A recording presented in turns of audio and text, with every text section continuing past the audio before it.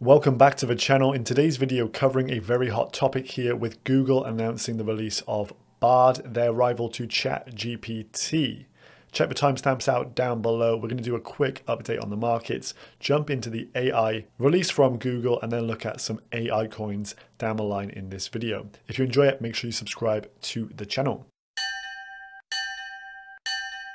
Now, starting here on the Decent Trader dashboard, go and check them out, link down below. I know a lot of you signed up from yesterday for the 7-day free trial. It is very much insightful. So here on the Predator Thermal Vision, you can see BTC is looking bullish on the very short-term time horizons here, as is Ethereum as well. But we do have some potential headwinds coming over the next few days. But this is telling me the long-term trend is still generally up. And this kind of fits in with Eric Crown's analysis here, probably pushing sideways here, maybe a spike towards 23,300, 400, that kind of region, CME gap. Fill that, but potentially we have a bit of a leg down, maybe to the low 21s or even 20s. I think we do need to revisit that kind of area before we can shift on out from here, as I think the BTC chart will start to look a lot more healthy if we do get a bit of a retrace down to that region and test it as support. So Bitcoin here, open interest is up slightly. However, the funding rate is actually now negative. This has seen it more neutral rather than bearish from yesterday.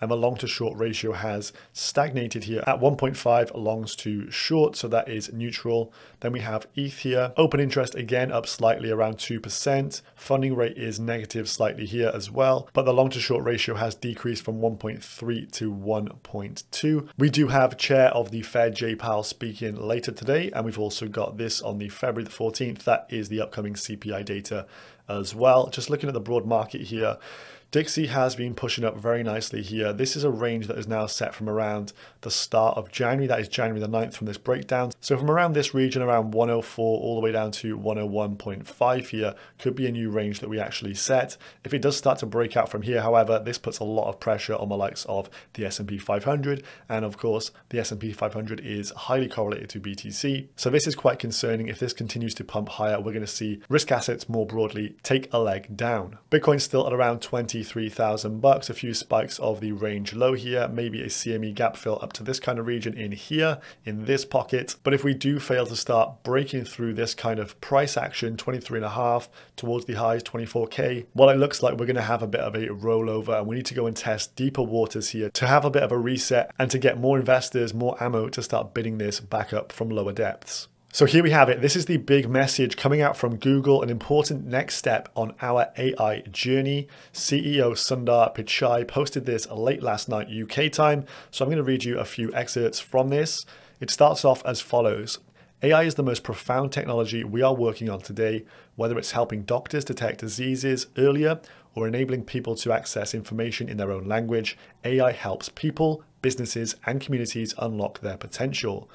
And it opens up new opportunities that could significantly improve billions of lives. That's why we reorientated the company around AI 6 years ago, and why we see it as the most important way we can deliver our mission to organize the world's information and make it a universally accessible and useful. So quite a powerful opening statement there. This gives you an idea of the scope of how big AI is going to be from one of the biggest tech companies in the world. They're saying, look, AI, we're all in. This is going to be massive. Take damn note. And here is where they start to introduce what they're releasing. Google lets you know that they have been investing deep into AI, and this technology is very much expanding at a rate of knots. It says the scale of the largest AI computations is doubling every single 6 months, which is outpacing Moore's law. So what we can see here is a seismic shift in terms of the AI features we can expect over, say, the coming year. And I think we're going to get frequent updates in terms of what is now possible with artificial intelligence. So Google's AI feature here is now called BARD.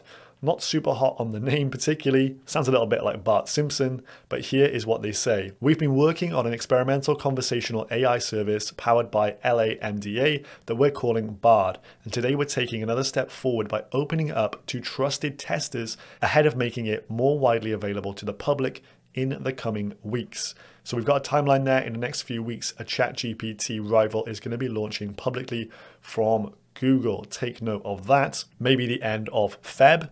BARD seeks to combine the breadth of the world's knowledge with the power, intelligence, and creativity of our large language models. It draws on information from the web to provide fresh, high-quality responses. BARD can be an outlet for creativity and a launchpad for curiosity, helping you explain new discoveries from NASA's James Webb Space Telescope to a 9-year-old, or learn more about the best strikers in football right now and get their drills to build your skills. So this is super, super intriguing. Chat GPT has that kind of cap limit of back into 2021, so no new information, but it sounds like what Google is going to release with BARD is going to have up-to-date information. And as you can see from this, it's more like having a conversation with the AI bot direct from your Google search. And they say this is going to be a lightweight release initially. Obviously, there's going to be huge computation requirements for this, but then they're going to start rolling it out after test phases. So this is going to be crazy what we have to look forward here. They say questions like they get on Google, like how many keys does a piano have? They're expecting BARD to actually change the way we phrase questions. So you could come and ask it, is the piano or guitar easiest to learn and how much practice does it need?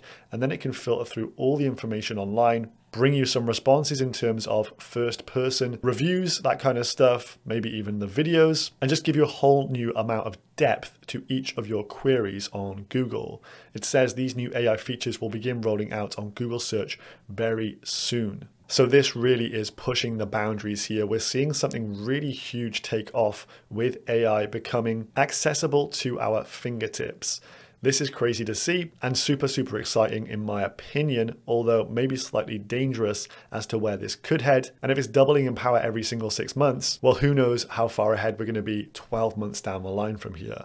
So this is Sundar Pichai, his image at the bottom there, CEO of Google and Alphabet. And he ends off with this: whether it's applying AI to radically transform our own products or making these powerful tools available to others, we'll continue to be bold with innovation and responsible in our approach. And it's just the beginning, more to come in all these areas in the weeks and months ahead. So I think in terms of the roadmap ahead here, we've got some serious things to look forward to over the course of this year. And the AI narrative widely in the greater world, but also in crypto, is one that you really cannot ignore for a few factors. Where else can you actually bet on the success of artificial intelligence right now? You're not a big time VC in Silicon Valley. You can't buy into any of these funding rounds, but you can get exposure via crypto tokens. So that's why they've been going crazy real recently. And the amount of news coverage these AI integrations are getting, of course, Google releasing BARD here is monumental. Let's not understate that. It's getting covered by everything: CNN, Sky News, The Guardian. Every single tech channel, every single major news outlet is having to cover this. And anyone who's everyone on Twitter is going nuts about it as well. So Chat GPT looks like it was the appetizer, Google coming in with the main. Drop me a comment down below. I'd love to know what your thoughts are on Google BARD. So in terms of getting price exposure to this AI narrative, this is where people are coming. They're coming and buying AI shitcoins. So as you can see, this industry is going crazy. Yesterday it was on 1.7 billion. It's now up to 2.2 overnight. Loads of these are pumping like crazy. In terms of how I feel about this, I'm a little bit uneasy. It feels very top-ish, but with the amount of people who could get exposure to these markets and these kind of news stories breaking right now, there's catalysts immediately ahead of us. Google do have the full YouTube kind of showcase of BARD coming live tomorrow on the 8th of February. So you might want to tune in for that one. But you can see some ridiculous gains being posted here. And a lot of the low caps are just pumping like mad. So a lot of people have been just, rotating their profits from the big boys, Singularity Net, FET, and then pumping the lower caps down here as well. Approach with caution is my statement on this. I have taken a little bit of profit on Deep Brain Chain here because I'm up like 3.5x from entry. I felt a little bit, uneasy holding it all, so I've sold off 1/4 of my bag at this point, and we'll look to rebuy any big dips. And thanks for the comment under yesterday's video. So someone posted, yes, Deep Brain Chain is actually officially on Uniswap already. So I didn't notice this due to the fact under the exchanges on CoinGecko, it's not currently listed on there.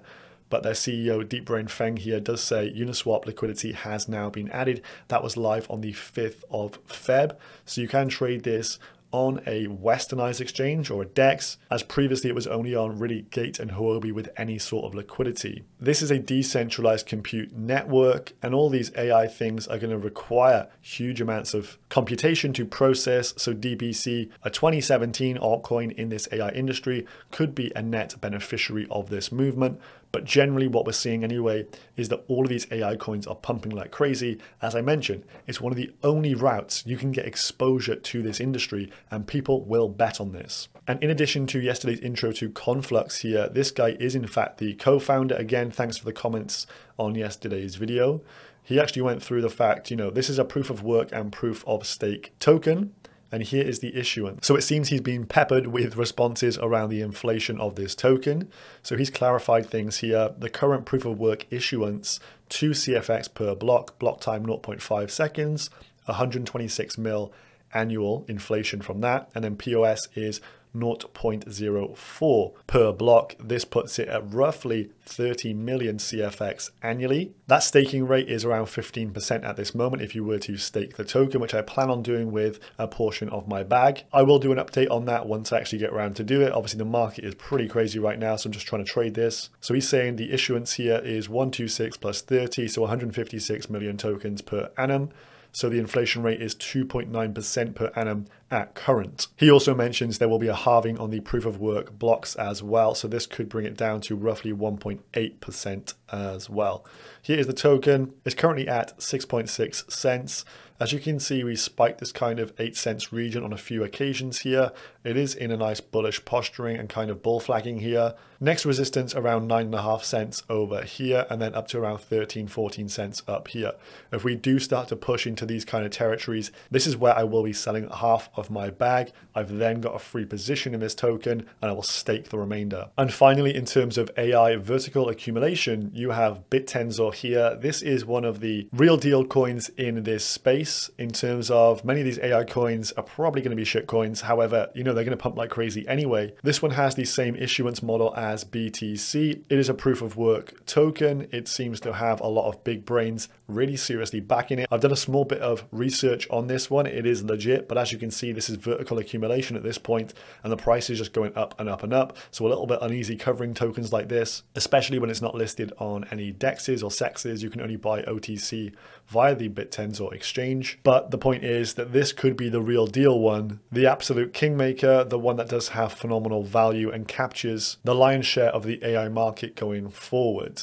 So in terms of a strategy, making gains on maybe some of the shittier coins and rotating into a BitTensor with the Tau ticker is probably a good way to start thinking about playing this one. I will cover this more once it gets listed on a DEX, but if you want to check out how to actually buy it via BitTensor exchange, the OTC, there are videos on YouTube for that currently. So Google BARD is definitely paving the way here for an absolute super cycle for the AI coins. Drop me a comment down below. What are your favorite AI coins and their tickers so I can go and give them the once over. I hope you enjoyed this one. I will see you in the next video. Peace.